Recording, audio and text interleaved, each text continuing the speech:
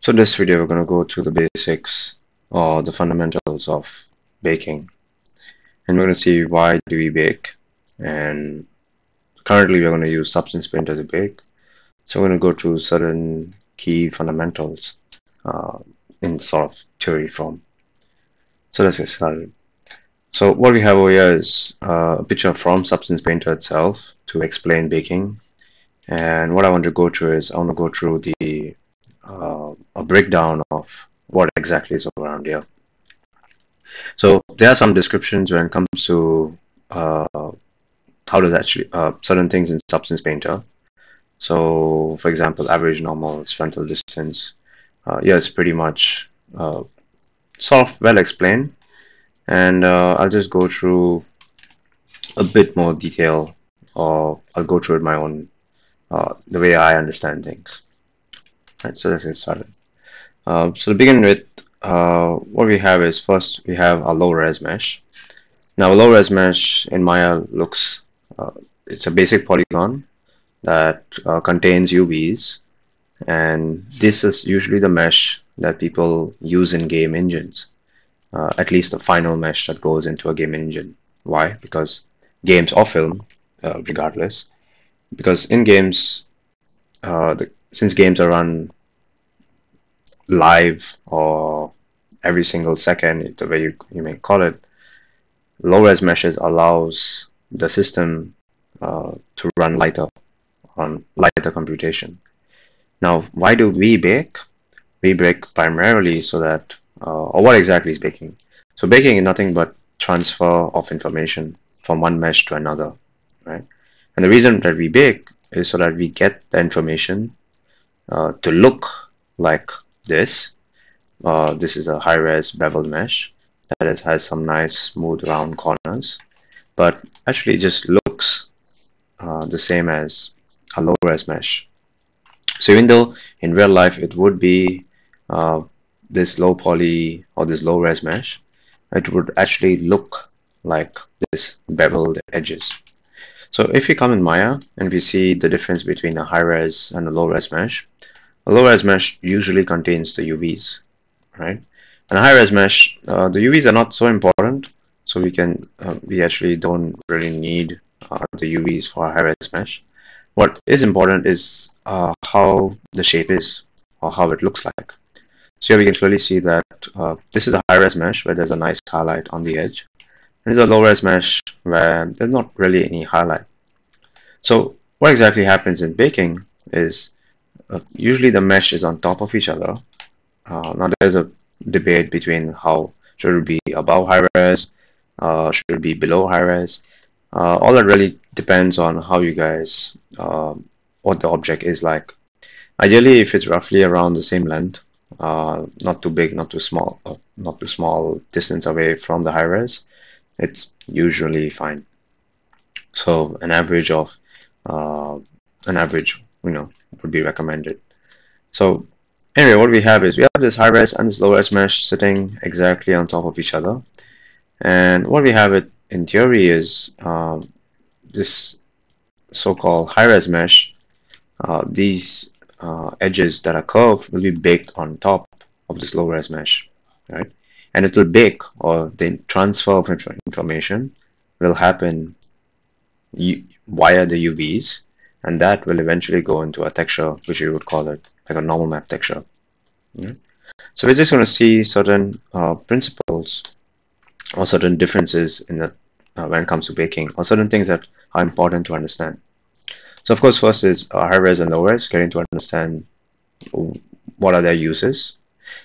The next one would be something called as understanding what is a virtual envelope, or as I would call it, as bounding box distance. So this bounding box distance is usually, it's called frontal distance inside of Substance Painter. And we see that option underneath bake mesh maps. So for example, let's say you guys have a mesh, and you come to this bake mesh map option box underneath your texture set settings. So inside of Substance Painter, what we have is we have our frontal distance and our rear distance. And inside of Photoshop, when you see a frontal distance, ideally this distance is the one towards the positive axis. Positive axis based on your vertex normal, right?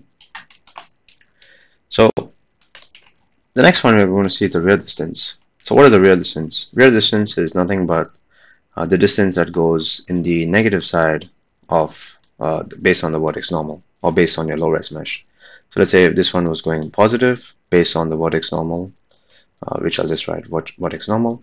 This one is based on the negative side based on the vertex normal itself, right?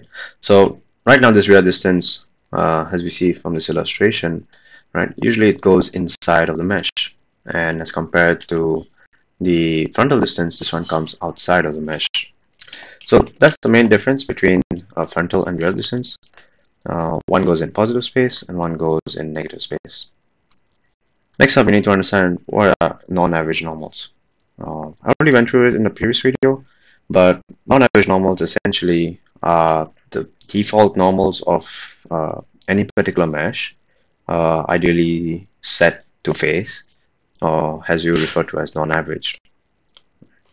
And these non-average normals ideally just sort of go up and on the left, and as we can see in this cube itself, so if I zoom in this cube, we see that they're sort of going in three different directions. One is this direction, and this direction. And this is what we would normally see as in a vertex normal, and these are just non-average normals. Now, why are they important to understand? Because non-average normals or average normals, which is the next one, play a major part in understanding baking or transferring of information from a high-res to our low-res mesh. And that transference of information is done with the three basic fundamentals, which I'll go through in a while. So vertex normals and can be divided into two parts or two types: non-average and average. And here we can see that these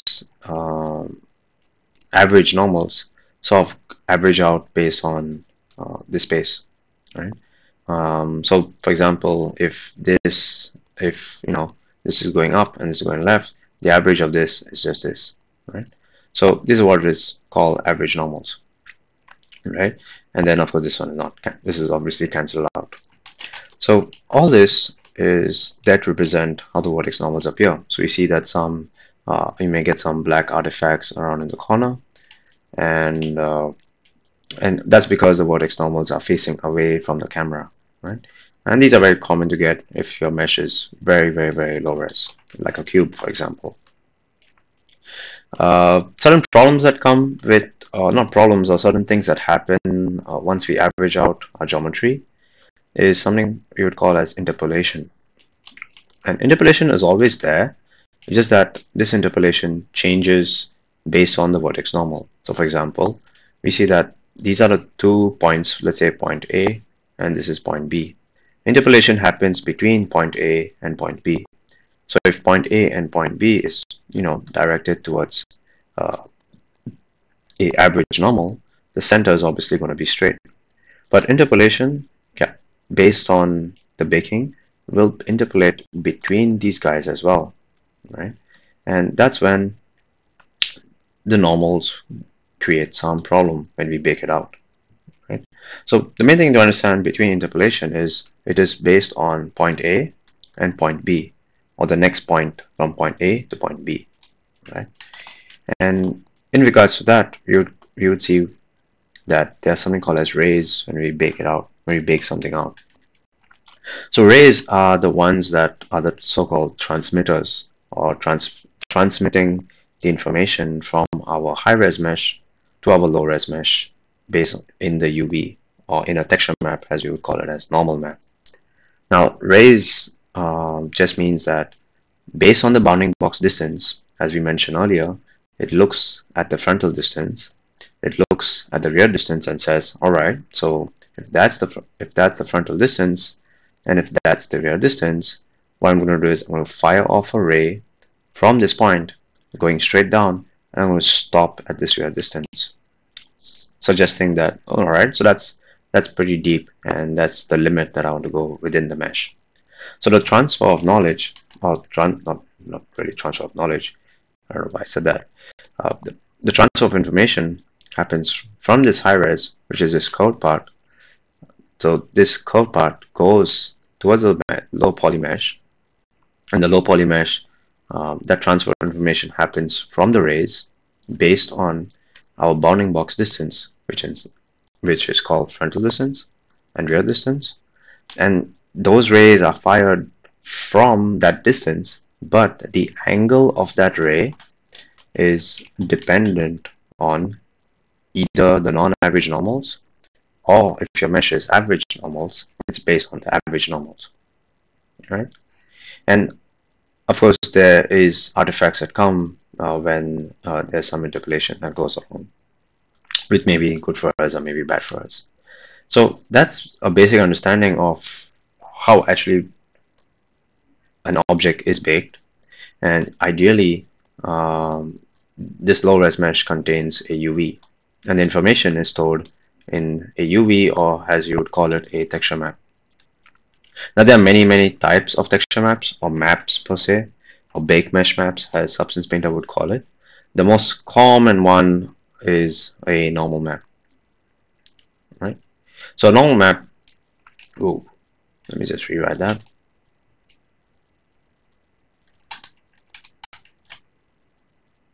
Right? So normal map is the most common one that sort of fakes how light reacts to it. There are other maps such as curvature, that sort of shows the edges or the bounding edges, and there are many more. So baking, in short, allows us to transfer information from a high-res mesh, which is this guy, to our low-res mesh in the UV, and the transfer happens by all these important guys. So transfer happens from low-res to high-res, sorry, from high-res to low-res. Then it looks at frontal distance, looks at rear distance. That creates something called as a virtual envelope. And this virtual envelope, the rays are fired from that virtual envelope from the frontal distance to the rear distance. And the line or the angle that is fired is based off the normals that we currently have, which are either non-average normals or average normals.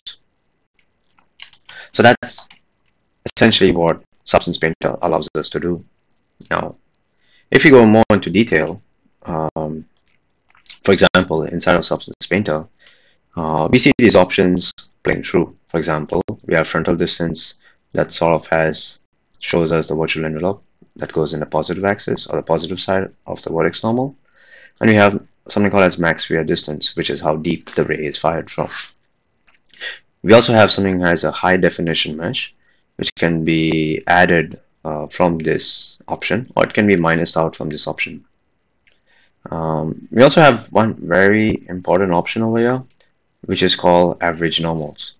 Now, this average normals, many people are confused with this, at least if you're a beginner and you're starting out. So what I've prepared is, I've actually prepared sort of a flow map, so to say, on the different types or the things that are important to understand. So here's just a visual representation of, let's say this is a high resolution mesh. And once we have a high resolution mesh, the first thing we need to consider in our low poly mesh, if we retopo and go through that process, are the normals itself. Are they non-average in terms of my hardened edge, or are they average in terms of my softened edge? That's the first and the most important fundamental thing to understand. The second is understanding the UVs. Now, I'll go through in detail on the different problems that come with certain types of UVs, but understanding how your UVs are laid out, how your UVs are projected or created, is the second most important fundamental. And thirdly, even though people say cages are one of the fundamentals, to me, yes, it is, but what's more important is understanding your baker settings, which can vary from software to software.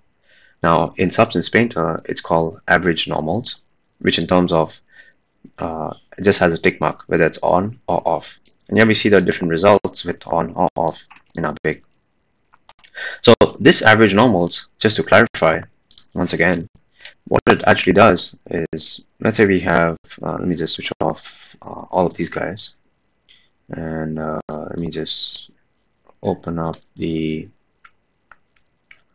average normals, which is this one, right? So what we have is, we have a low and high poly. So a high poly mesh information is transferred to low poly. We know the frontal and rear distance is calculated, but so what we don't see is when we average normals inside of Substance Painter, right? So once we use Substance Painter option, which is the Baker settings, right? Once we use Substance Painter's feature, I call average normals, what it actually does is it looks through this particular information.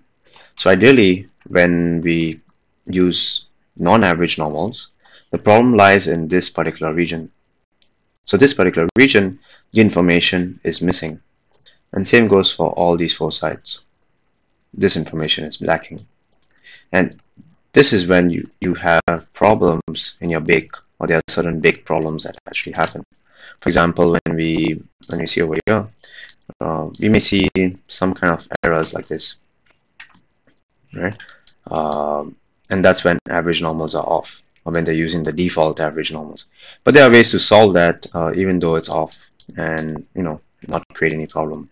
There are also other problems like this that come up when we use non-average normals, and there are some problems that come around here.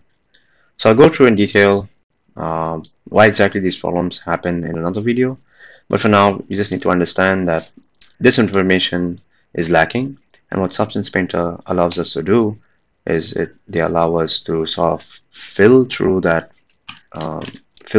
information using our average normal. But the problem with that is interpolation, and this interpolation also creates a problem for us around this area where we have skew bakes, right? So there are many problems that comes with certain options, and we'll see how we solve them by understanding the fundamentals. All right, so that should cover whatever I wanted to talk about baking. So just a conclusion would be, baking is nothing but transfer of information from our high poly mesh to our low poly mesh, and the transfer of information is done in the UV, or as you would call it, a texture map. This transfer of information reads a couple of things. For example, one of them is namely the frontal distance and the rear distance, and this distance sort of conveys to the painter on how far the ray should go, right? How deep should it go, and how far away should it go in the positive side and the negative side, right? Once that information is conveyed, the angle of the ray matters. So that angle of ray either is derived from the non-average.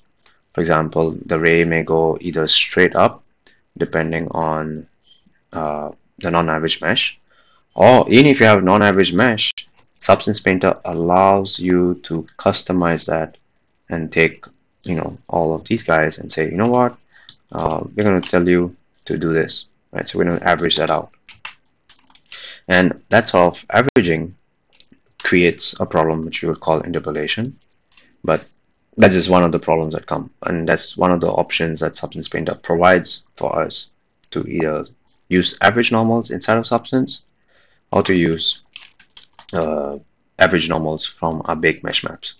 Now, when we switch off average normals inside of the Baker itself, it doesn't mean that it will make the entire mesh non-average. Actually, it will just reuse what the original normals are, and that's something that not many people may know. So last thing is understanding the vertex normals, and then of course for baking we just need to understand that rays are fired from an angle that is either non-average or average, and that angle determines how the bake results in, and that creates certain problems that we can eventually solve. So that should be it as far as understanding Substance Painter, or how the Substance Painter or any baker bake, and what exactly baking is, and the fundamentals of baking. All right. So see you around in the next video to see in more details. Bye bye.